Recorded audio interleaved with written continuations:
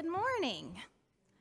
Our scripture this morning comes from the book of Acts, chapter 16, verses 16 through 34. One day, when we were on the way to the place for prayer, we met a slave woman. She had a spirit that enabled her to predict the future. She made a lot of money for her owners through fortune telling.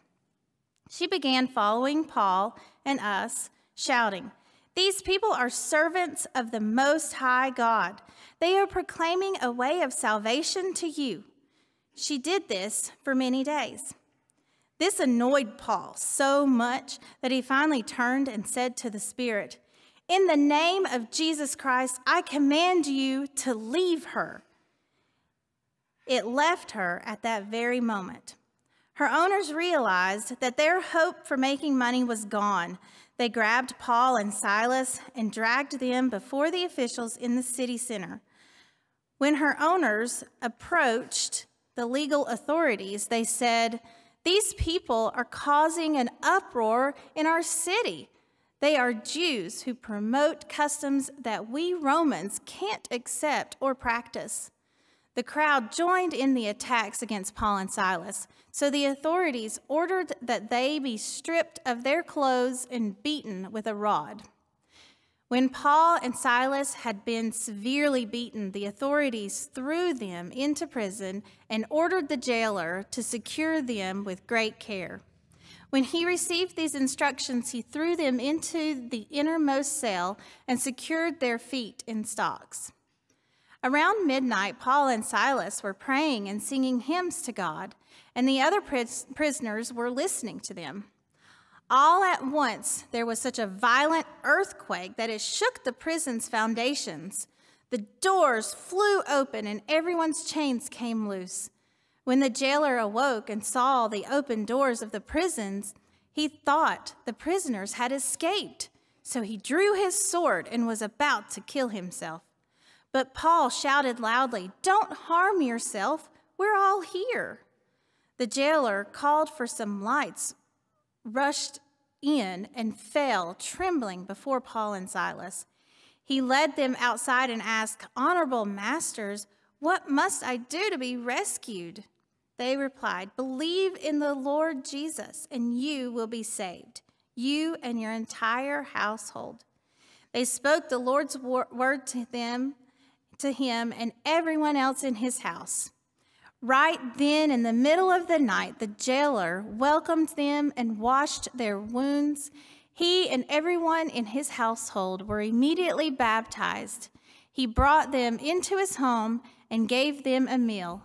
He was overjoyed because he and everyone in his household had come to believe in God. This is the word of God for us, the people of God. Thanks be to God.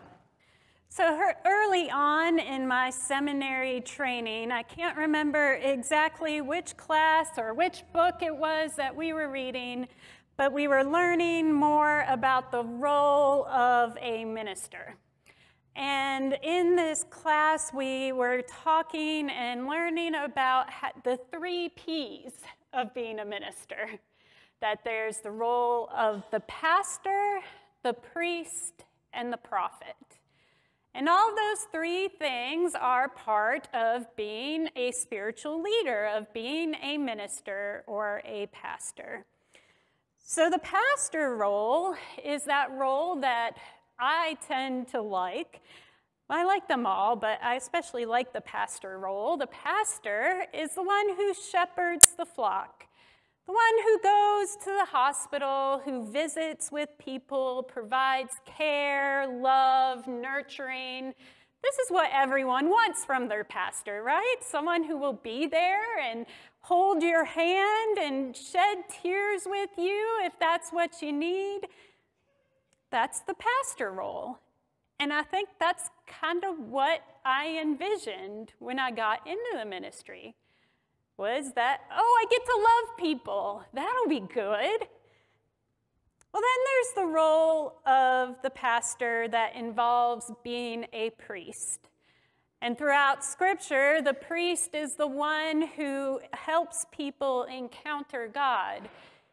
In the Old Testament, the priests were the ones who took people's offerings and offered them to God.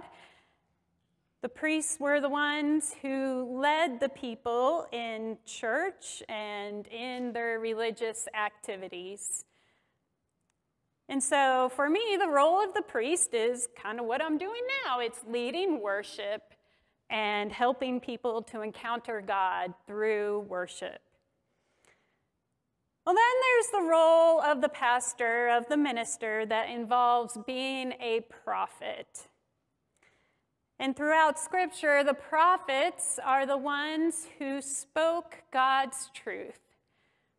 Oftentimes, prophets are and were those who spoke difficult truths. Truth that comes from God, but oftentimes prophets in the Scripture were persecuted because of the truth that they were called to speak. Now, this is honestly the one that I struggle the most with of the three roles of the minister, of pastor, priest, and prophet. I want least to fulfill that role of being a prophet because it's not popular. It doesn't earn you the Pastor of the Year award when you have to speak God's difficult truth into the world. But today is one of those days when I cannot faithfully ignore that role. In our world, it is becoming increasingly difficult to ignore what's happening around us and not speak God's truth to it. So with that said, will you pray with me? Almighty God, we give you thanks even for this day. Lord, we thank you for the gift of gathering together. We thank you for the gift of a spiritual home. We thank you for speaking truth into our lives, especially for your scripture and how it still speaks today. Lord, I pray that you would pour out your Holy Spirit on us. Open our hearts and our minds to receive what you have for us today. May the words of my mouth and the meditations of our hearts be acceptable to you, our rock and our Redeemer. Amen. 20th century theologian Karl Barth was instrumental in writing the Barmen Declaration, which was a declaration that rejected the influence that the Nazis were having on German Christianity at the beginning and throughout World War II. And in the Barmen Declaration, he specifically argued that the church's alliance with God should always provide them with reason to resist the influence of other lords in their lives. They especially named Adolf Hitler as being one of those lords in the life of German Christianity.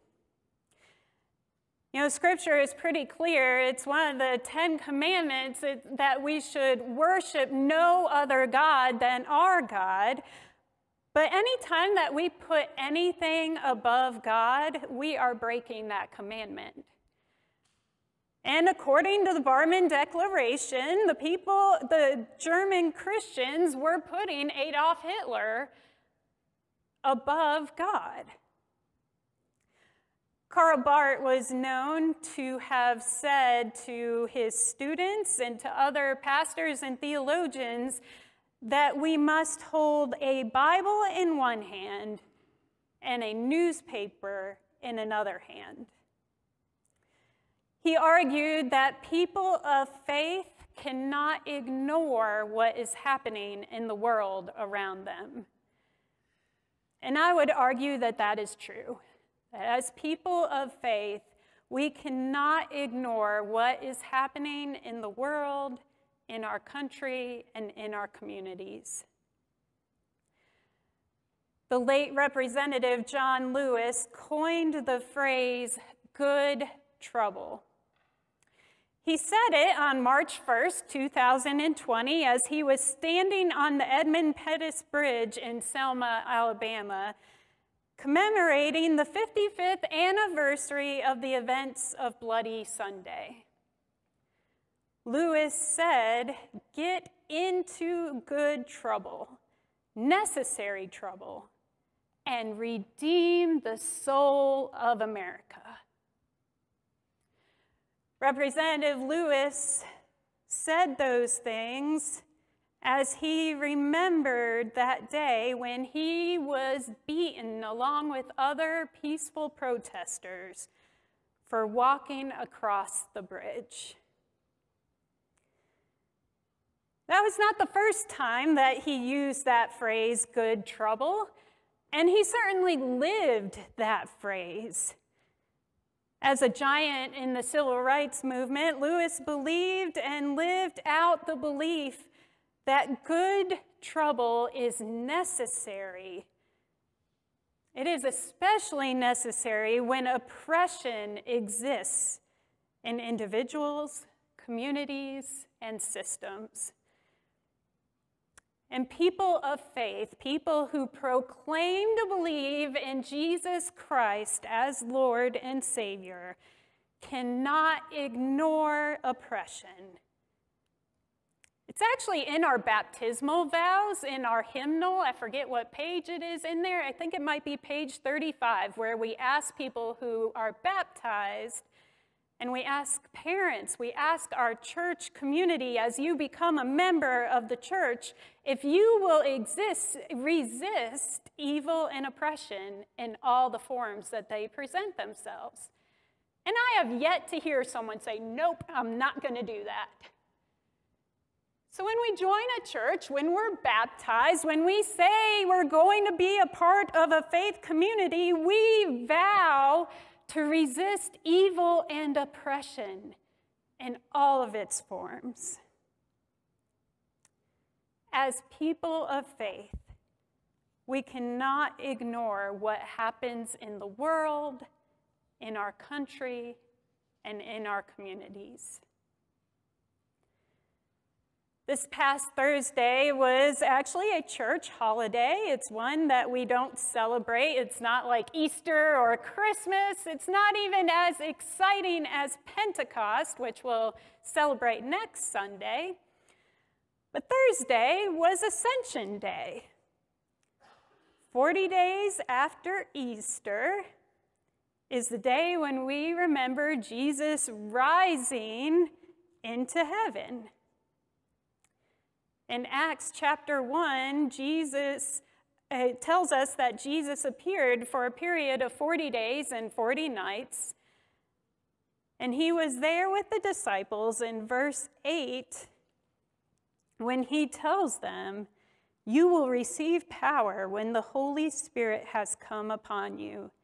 You will be my witnesses in Jerusalem, in all of Judea and Samaria, and to the ends of the earth."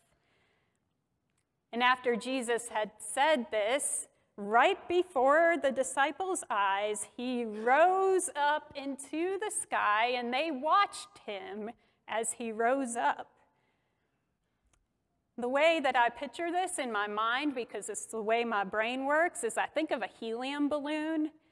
When I was in elementary school, it was still considered okay to have balloon day. Now we don't do that as much because of environmental concerns. We know now that that's not the best thing to release plastic into the environment like that. But I remember balloon day, watching those balloons rise into the air until you couldn't see them anymore. And I can picture the disciples watching Jesus rising into the air until he disappeared into the clouds.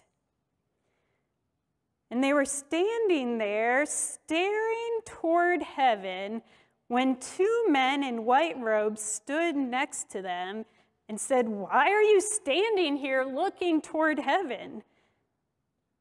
Jesus will come back the same way that you saw him go." The way that I've always read that scripture verse is these two men in white, these messengers from God, are saying to the disciples, "Come on now, guys, why are you staring into the sky? He's gone to heaven. He told you, go, do. Make disciples. Be in this world. Stop gazing into the sky and start looking around you." As people of faith, as followers of Jesus Christ, we cannot simply gaze into heaven, ignoring what's happening in the world, in our country, and in our communities. The text that we heard this morning from Acts chapter 16 is a continuation of what happened earlier in the same chapter. Paul and Silas and the rest of their crew are in Macedonia, specifically in the city of Philippi. They're teaching, they're praying, and they're engaging in the life of the community. And we know that Philippi was known to be a prosperous city. It was a colony of Rome. It was governed by Roman military officers. And there was kind of a sense of prosperity and peace, but it was a false peace. It's what's called Pax Romana, which is the peace of Rome. It was a peace that was brought on by oppression, by military occupation, yes, and a false sense of peace. In this context of false peace and oppression, Paul and Silas could not ignore what was happening. And part of what was happening around Paul and Silas in our scripture reading today is that there was this slave girl who was following them around. She followed them kind of like your annoying kid brother or kid sister that you just want to go away. She followed them around announcing, "These men are the slaves of the Most High God, who proclaim to you a way of salvation." Now, on the surface, you might say, well, why was Paul so annoyed with this? The slave girl was saying things that were true. She didn't seem to be doing anything wrong. But imagine that they were out trying to meet people, to form relationships.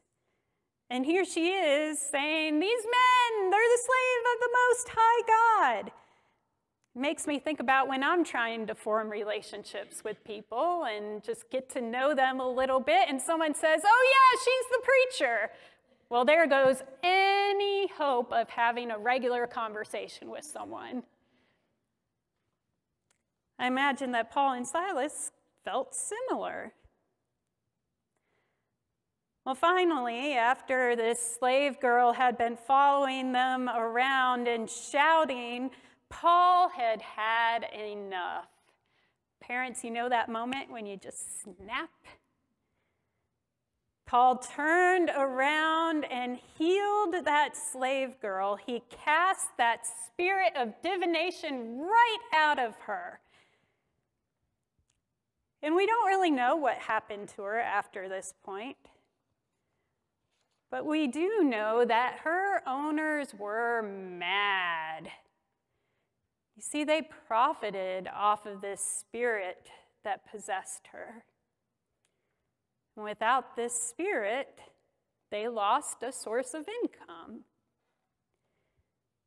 So they had Paul and Silas arrested, saying, "These men are Jews and they are causing an uproar in our city." They were causing good trouble, is what they were doing. And the crowds joined into the attacks. Paul and Silas were stripped of their clothing. They were severely beaten with a rod. They were thrown into jail where they were shackled and left for the night. They were causing an uproar in the city by taking actions that would prevent the slave owners from continuing to profit off of the exploitation of this slave girl. While they were in prison, Paul and Silas were praying and singing hymns to God. And the scripture says that all the other prisoners were listening to them. Paul and Silas in prison weren't moaning and complaining.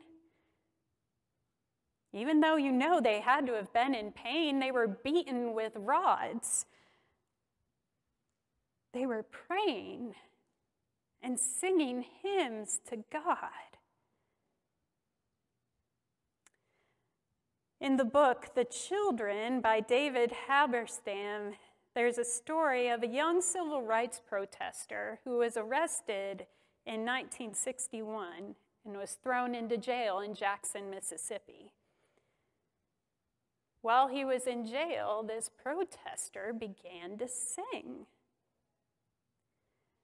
Slowly, the other prisoners heard the singing, and everyone got quiet until all you could hear was this young man singing hymns.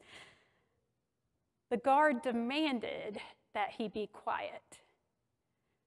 And he said, "You can't quiet me. I'm going to keep on singing." And he was singing, "The Lord is my shepherd." Paul and Silas were singing in jails and praying to God when suddenly there was a great earthquake, such a large earthquake that the shackles broke away from them and the prison doors opened.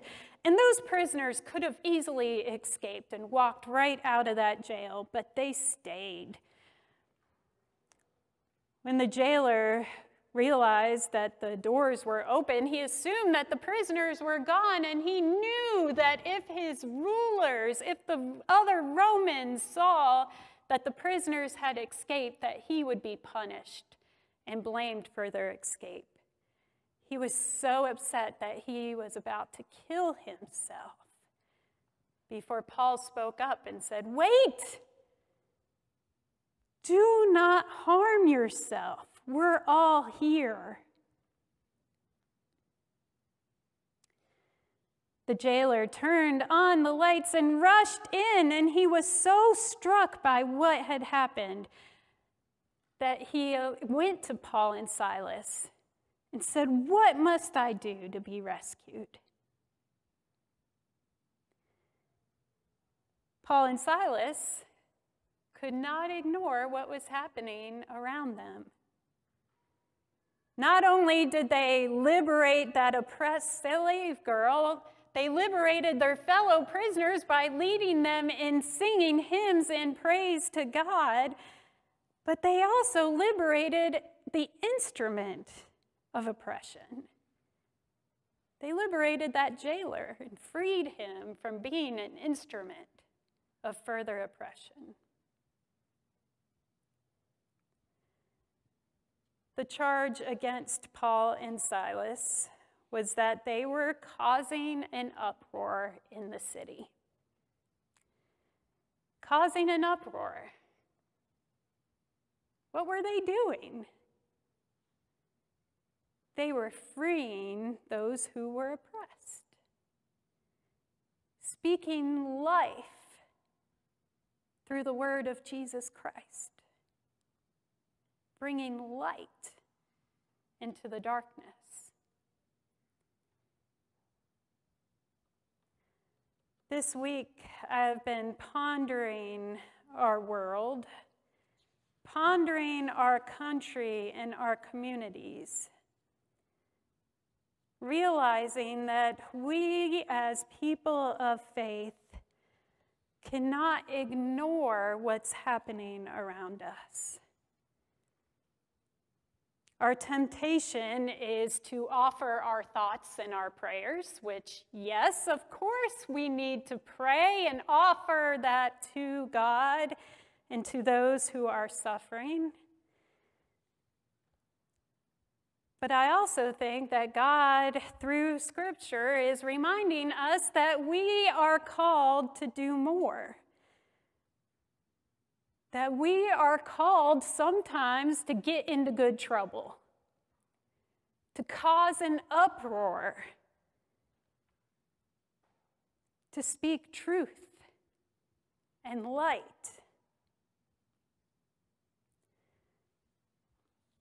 At the start of his ministry, Jesus proclaimed in the temple, in his home synagogue, that he had come to release the captives, to free those who were oppressed, to give recovery of sight to the blind, to proclaim that the year of the Lord had come.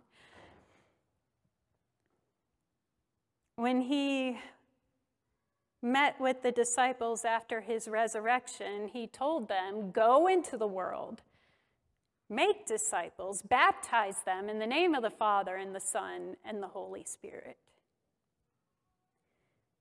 Before he ascended into heaven, he told the disciples, "You're going to get the Holy Spirit. It's going to come down on you, and when it does, you are to go. Go into your city, go into your state, go into your country, go throughout the world and proclaim the good news of Jesus Christ." I wonder what it is that Jesus is calling us to do today. I think it's more than to offer our thoughts and prayers.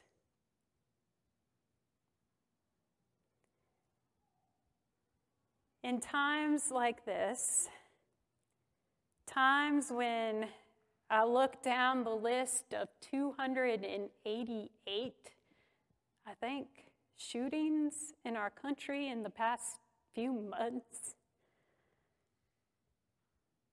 I feel a little bit helpless. I wonder, what can I possibly do to make a difference? I cry out to God, saying, "How long, O Lord?" And then when I go to his scripture, I don't hear him saying, "Just wait." What I hear God saying is, go, do, cause some trouble, cause an uproar.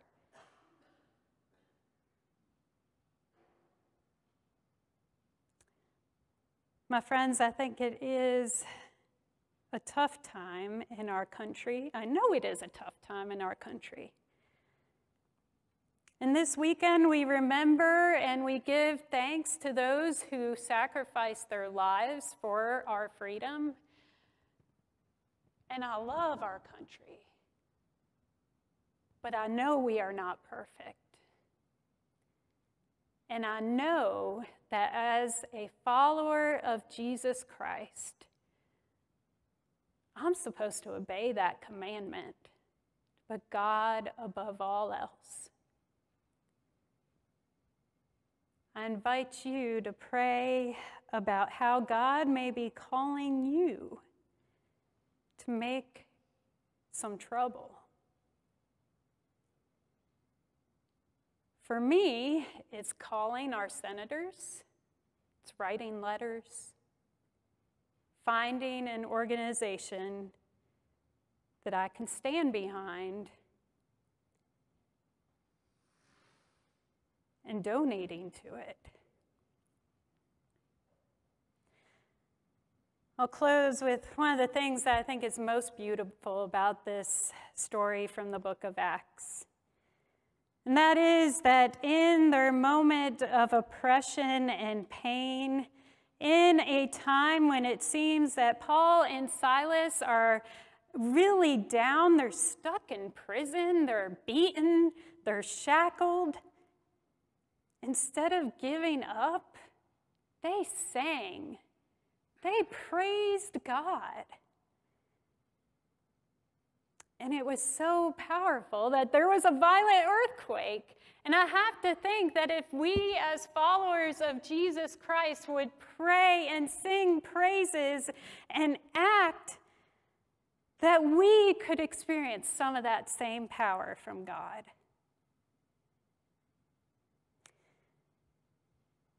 Let us follow in the example of Paul and Silas. Let us cause an uproar and get into some trouble. Will you pray with me? Lord, we thank you so much for your holy word and how it speaks to us. Lord, we acknowledge that it is a difficult time to be a follower of Jesus Christ. That oftentimes we find ourselves questioning what it is we're supposed to do. It is a time when some will question our patriotism and say that we don't love our country, but Lord, we do. It's a time when I believe all of us are called to examine ourselves and to follow your leading, to move beyond thoughts and prayers and move into action. Amen.